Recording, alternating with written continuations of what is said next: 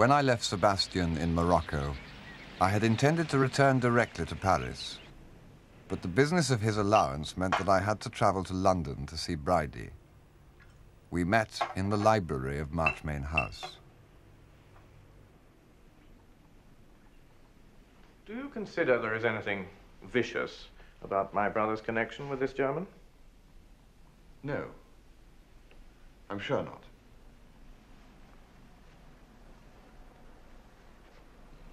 Simply a case of two waifs coming together.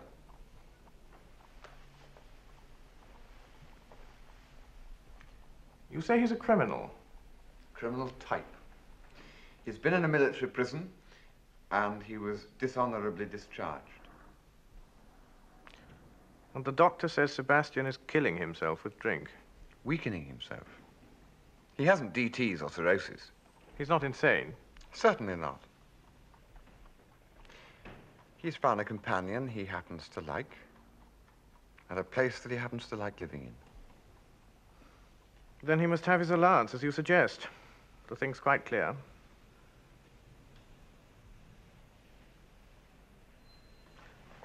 Would you like to paint this house? My father wants it done for a record, to be kept at Brideshead. One picture of the front, one of the back, from the park, one of the staircase, one of the large drawing room, 4 small oils. I don't know any painters. Julia says you specialize in architecture. Yes. I should like to very much. You know they're pulling it down. My father's selling it. They're going to put up a block of flats here. They're keeping the name. We can't stop them, apparently. What a very sad thing. Well, of course, I'm sorry. But do you think it good architecturally? One of the most beautiful houses I know. Can't see it. I've always thought it rather ugly. Perhaps your pictures will make me see it differently.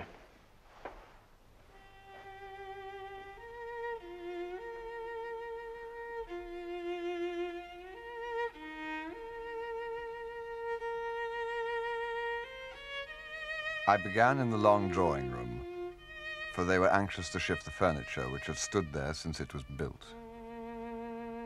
I set out the perspective in pencil, but held back from the painting, like a diver on the water's edge. Once in, I found myself buoyed and exhilarated. I was normally a slow and deliberate painter. That afternoon and all next day and the day after, I worked fast. I could do nothing wrong. At the end of each passage, I paused, tense, afraid to start the next, fearing like a gambler that luck must turn and the pile be lost. But bit by bit, minute by minute, the thing came into being. There were no difficulties. The intricate multiplicity of light and color became a whole. Each brushstroke, as soon as it was complete, seemed to have been there always.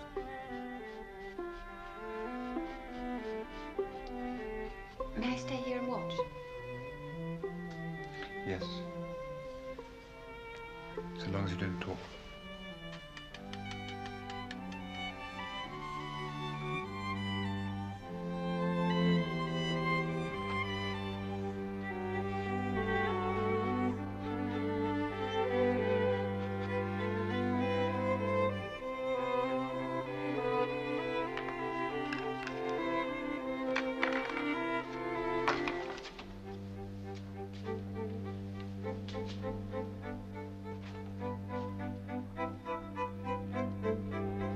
This was my first commission. I had to work against time, for the contractors were only waiting for the final signature to start their work of destruction. In spite, or perhaps because of that, for it is my vice to spend too long on a canvas, never content to leave well alone, those 4 paintings of Marchmain House are particular favorites of mine. And it was their success, both with myself and others, that confirmed me in what has since been my career. Must be lovely to be able to do that. It is. Oh, I'm tired. I bet you are. Is it finished? Practically. I shall have to go over it again in the morning. Do you know it's almost dinner time? There's no one here to cook anything now. I only came up today. I didn't realize how far the decay had gone.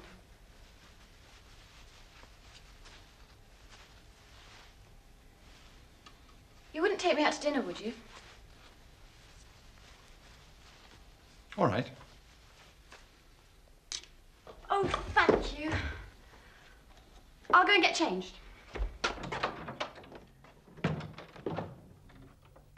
We let ourselves out by a side door and walked to the Ritz Grill. You've seen Sebastian? Yes, I have. He won't come home, even now. I didn't realize you understood so much. Well, I love him more than anyone. Sad about Marches, isn't it? Very sad. Do you know they're going to build a block of flats? And that Rex wants to take what he calls a penthouse at the top? Isn't that like him? Poor Julia. That was too much for her. He couldn't understand it at all. He thought that she'd like to keep up with the old home.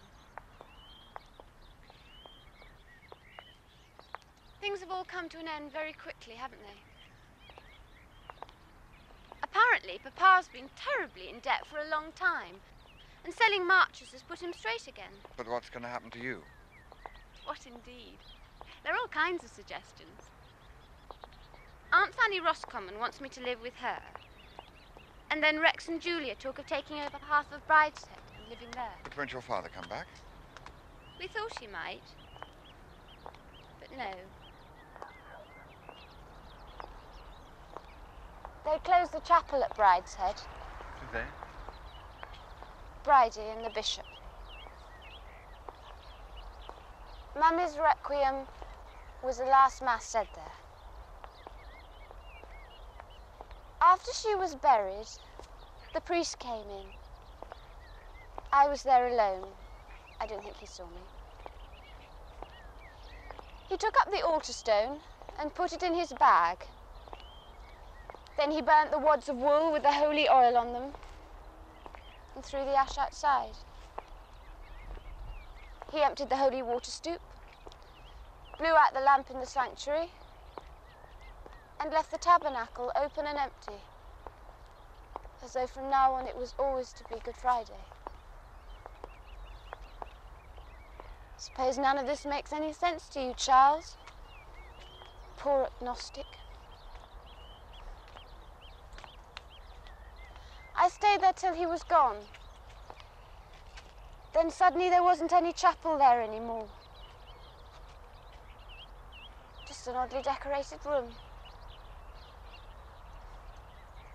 Can't tell you what it felt like.